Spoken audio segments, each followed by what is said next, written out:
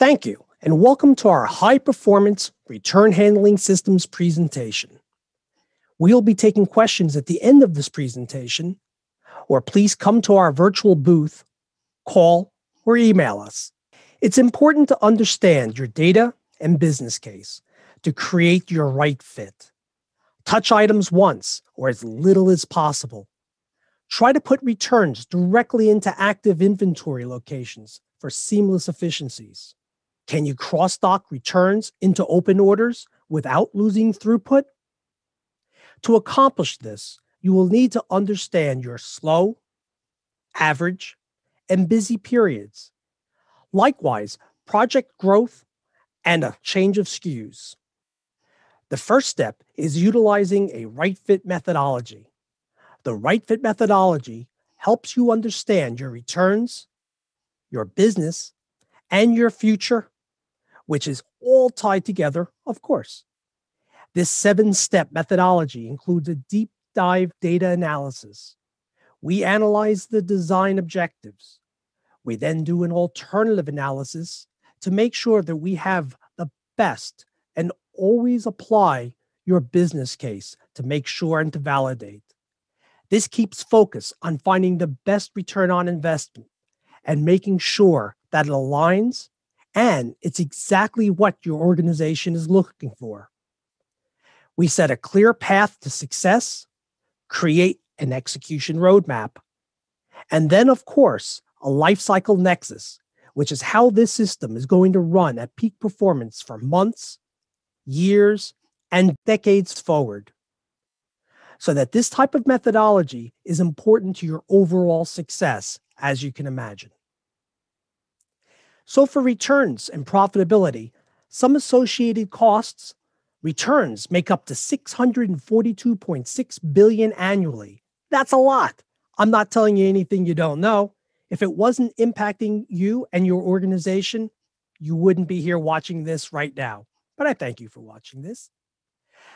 The costs become staggering when you consider restocking items, return shipping, the Q&A process, packaging, merchandise that's lost or damaged, the list goes on. There are some of the costs that are handling your returns must take into account to protect your profitability. You need to have a plan. Free returns are not free to you. They really cost money and lots of it. Likewise, the functions, returns, overstock, obsolescence, and redistributing inventory need to be addressed. There are many facets to returns, and this has to be analyzed and planned, which is directed by our right fit methodology. Make returns easy for the customer.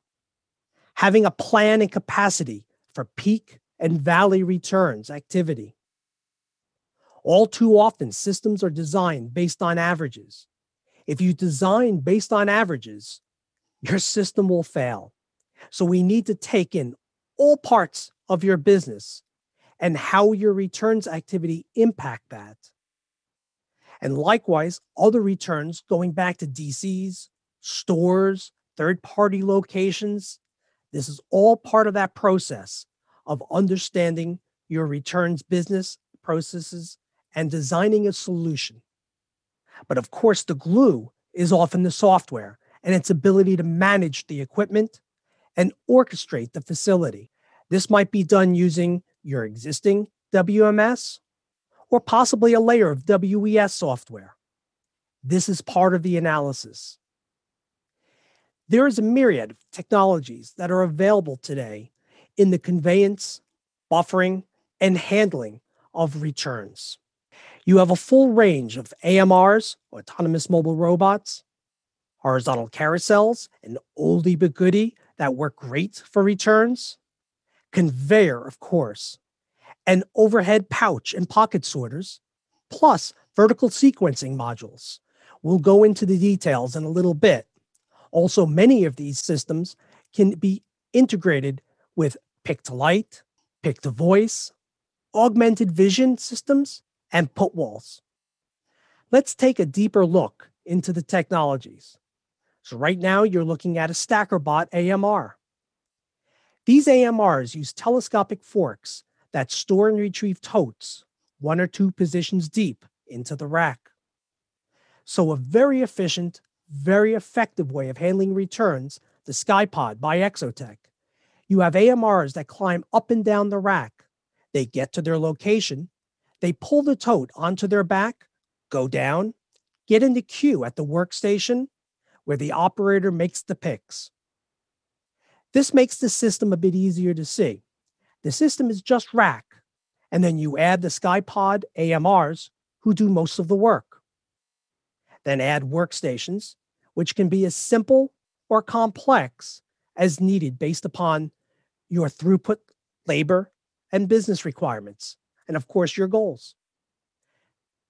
The best part is the flexibility. Adding more workstations, adding more AMRs is still all available.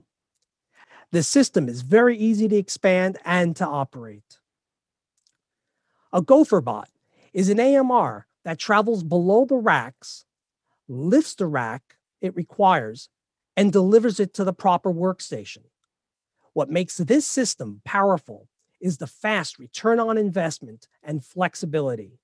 These racks can be used for any combination of handling loose items, cases, hanging garments, even pallets, bins, or gaylords.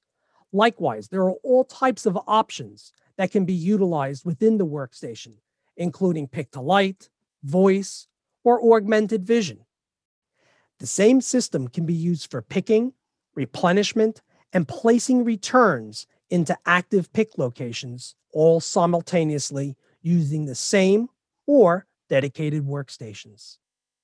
This eliminates an extra touch or two for higher efficiency. We have a pouch or pocket sorter. Returned items can be inducted into a pouch. The pouch is then stored and sequenced in an array of overhead conveyor. Every item is stored out of the way. When a specific SKU is either required to be put away or to be complete in order, the pocket sorter will deliver the item or items to the correct workstation. The tilt sort bot runs on a table with totes or gaylords on the perimeter.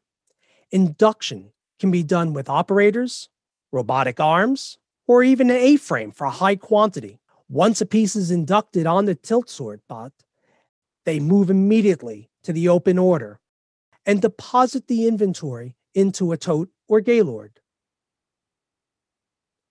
The tilt sort bot is also available with a cross-belt top. Items are inducted and the bot deposits the item into the correct tote, which are located on the perimeter. The beauty of this system is the lack of infrastructure that is required. The gaylords can represent stores, aisles, departments, buildings, postal routes, and so much more. An AMR or operator can be used to move the gaylords to its next destination when ready. This is the high tilt bot. This system utilizes a very simple induction process and uses its cross-belt or tilt tray system to deposit items into the bins or gaylords, which are located on the perimeter. The beauty of this system is the lack of infrastructure that is required. The gaylords can represent stores, aisles, departments, buildings, postal routes, and so much more. An AMR or operator can be used to move the gaylords to its next destination when ready. A vertical sequencing module, or VSM, people confuse this with a vertical lift module, or VLM, but it's not the same. The vertical sequencing module has 5 independent totes wide in the module's front and rear. Imagine returns coming into Q&A. They accept the return, place them into a tote. The totes are automatically routed to the VSM. When an open order requires the SKU, the tote is routed via conveyor or AMR to the workstation. Likewise, when enough pieces of the SKU are in the system, they can be sequenced and delivered to a workstation to be consolidated. The key is understanding your business to determine the right fit. I'd like to thank you for stopping by and watching this presentation. I'm happy to answer any questions you have now, or don't forget, You can stop by our booth, call, or email, of course. Thanks once again.